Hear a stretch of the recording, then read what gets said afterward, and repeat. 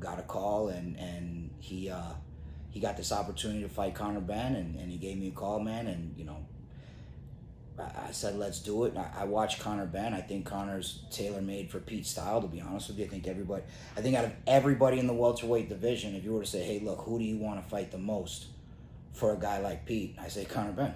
You know, I mean, I think that Pete's style mixes really well with Conor Benn, and, you know, it was a no-brainer to take the fight, and